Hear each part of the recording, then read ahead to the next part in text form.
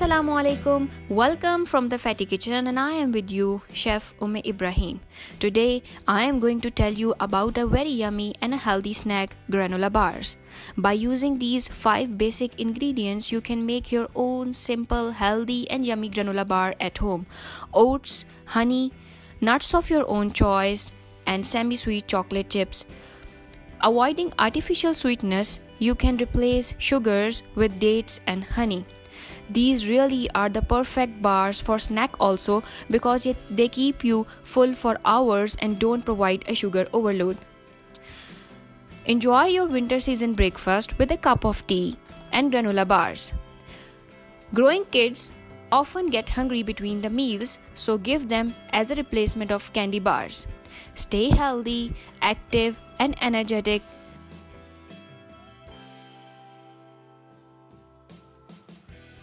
For more crunchy texture, you can also bake these granola bars in oven for 20 to 25 minutes. Serve by drizzling some honey on the top. Before 1970s, granola was used as a breakfast cereal. It's full of fiber and protein. After 70s, granola bar was invented, and since that day, world celebrate Granola Bar Day on 21st Jan every year.